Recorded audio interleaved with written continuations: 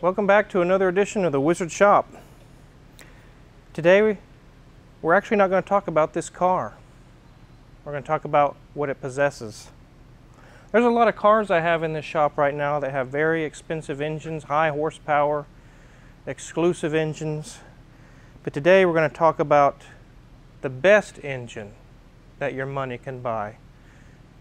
And now, for the money, of course. Let's go ahead and get the hood open and I'll show you what I'm talking about.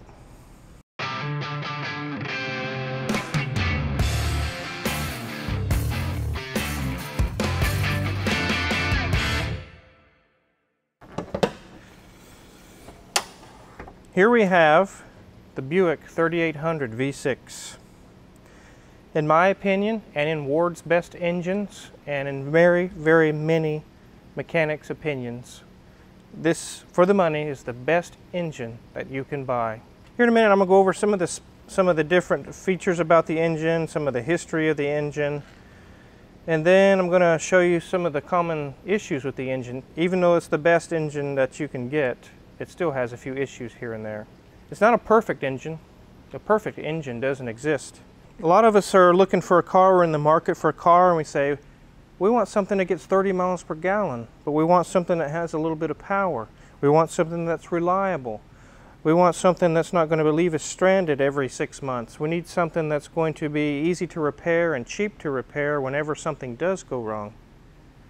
Every single one of those attributes is right there. All of the attributes. These cars, this big car, are notorious for on the highway cruising 28 to 30 miles per gallon. Ask anybody that has one. This guy has told me the same thing. Has over 200 horsepower. No, it's not a speed demon, but it's got plenty of power. It's got good power.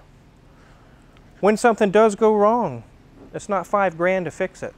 It's usually $50 or $100.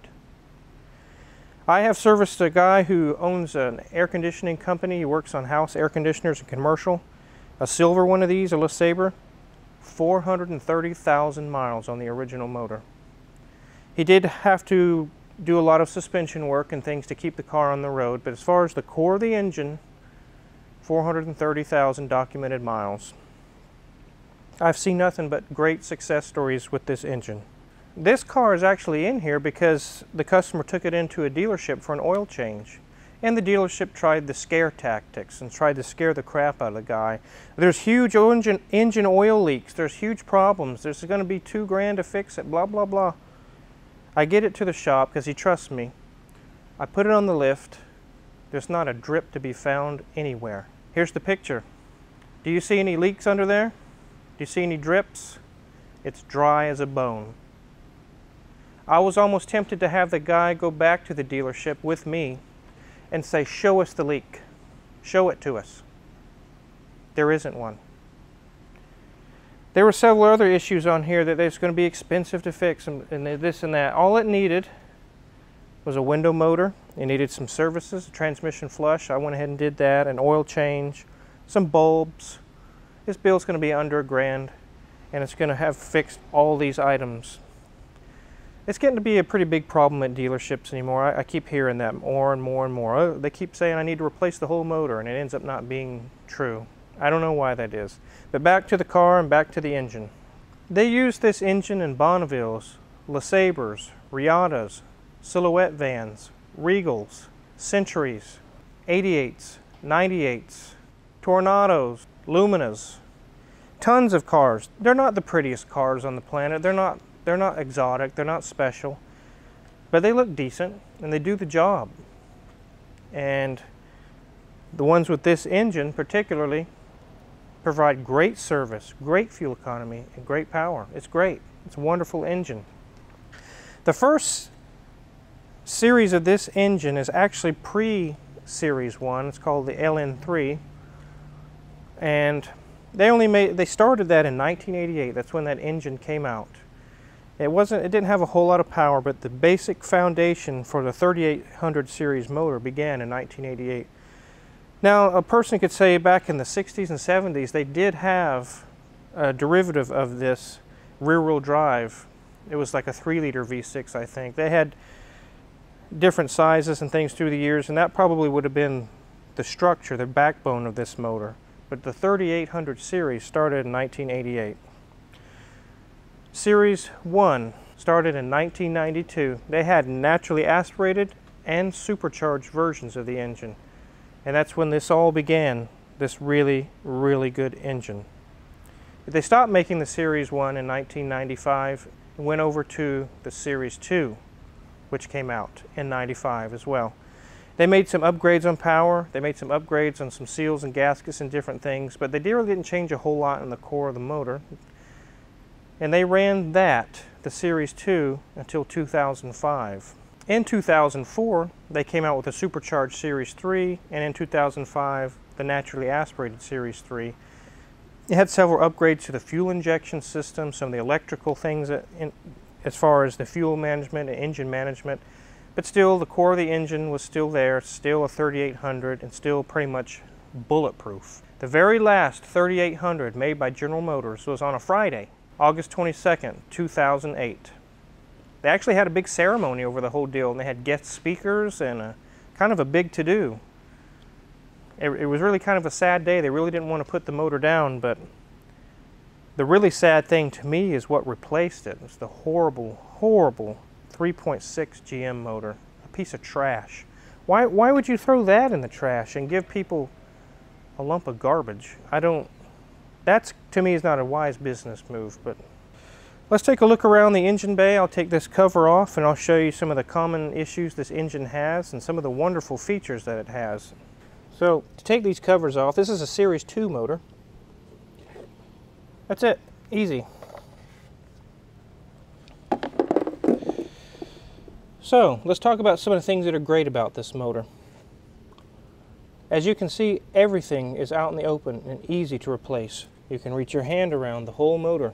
You can get to the spark plugs. You can get to the wires. Here's your coils. One coil runs 2 cylinders. If one goes bad, you take a screw out, you take that coil out, you put a new one in. 25, 30 bucks at AutoZone or O'Reilly's or wherever you go, you're back in business. Cheap, easy.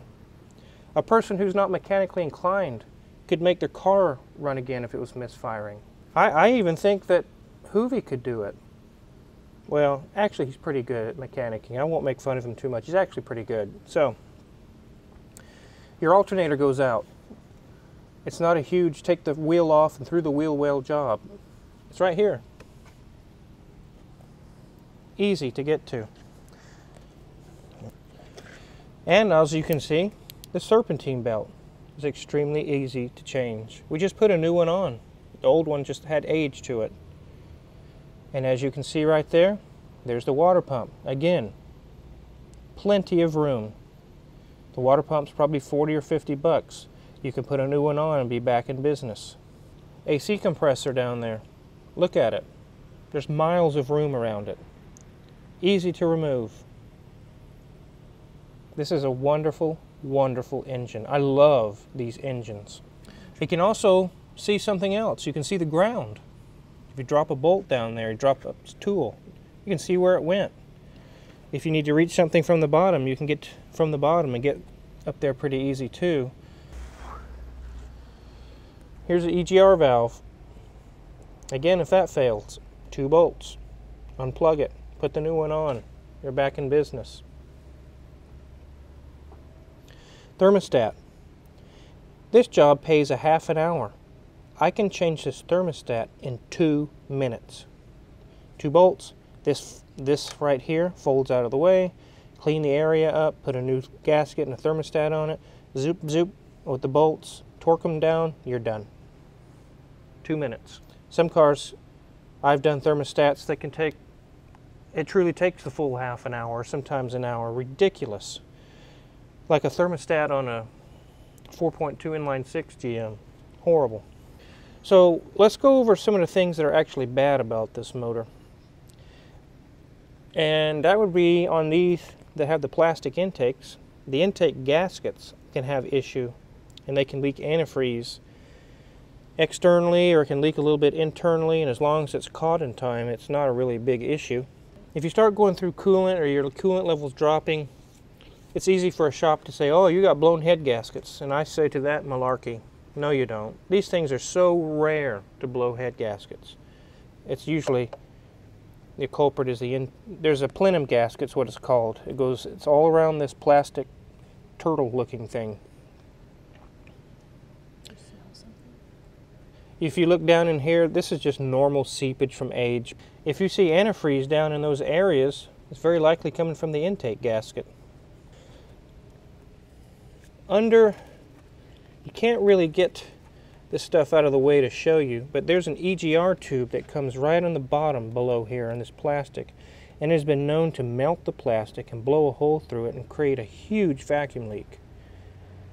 But that's not really that big of a deal. I mean, it is expensive to get an intake, but it's easy to change out. You take these bolts, you undo it, put the new one on, back in business. Now let's move over to here.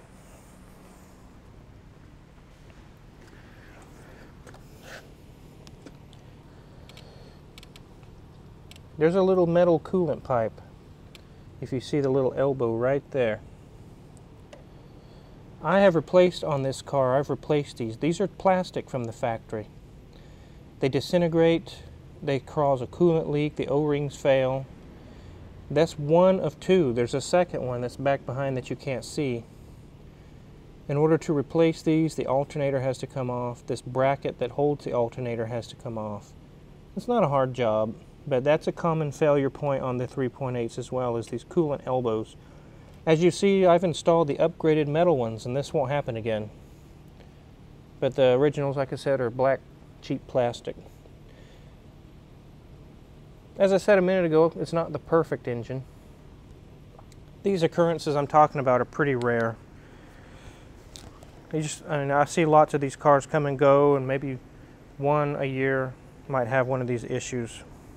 So this video is not a real lengthy video. I just wanted to enlighten some of you guys that are in the market for a car, and you're thinking, well, what engine would be a good engine?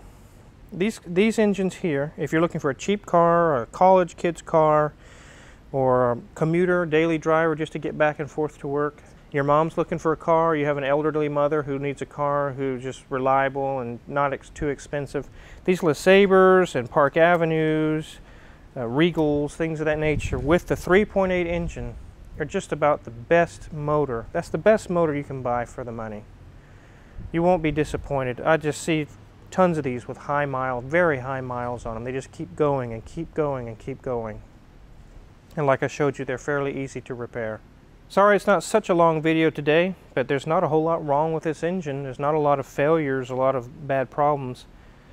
It's just an excellent, excellent motor. We've actually, Mrs. Wizard and me have been waiting for a while to do one of these videos. I don't get a whole lot of domestic cars in anymore. I mostly focus on European and exotics anymore. But in my beginning days of mechanicking, this is where I started, on stuff like this. And I just frequently was amazed when the cars would come in the shop. It's just like, wow. I've seen this car in the shop 10 times, and it's always been brakes or suspension related or the radiator, but never the engine. The engine just keeps running great. So again, fuel economy, reliability, parts and repair, they're very cheap. This is the ticket right here, the GM 3800 series of V6s. I would really almost recommend these over a Honda or a Toyota. Now if you're getting to 2010 and newer cars, you can't get this anymore, so that's why I recommend Toyotas. As far as America getting close to Toyota in build quality and engineering and reliability, that was it right there. They really, really did good on that. They were actually sad when they had to stop making them because it was such a good engine. But in closing, if you guys see any tools or anything you're interested in that I use, they're on our Amazon affiliates page. We got hats and t-shirts and coffee mugs and things for sale, and merchandise and stuff if you guys want one of those. And we've got many more cool videos to come, lots of wizard tips, things that I've seen over the years that'll help you guys out making buying decisions, or if your car's broken. So again, look forward to many more cool videos. Thanks for watching.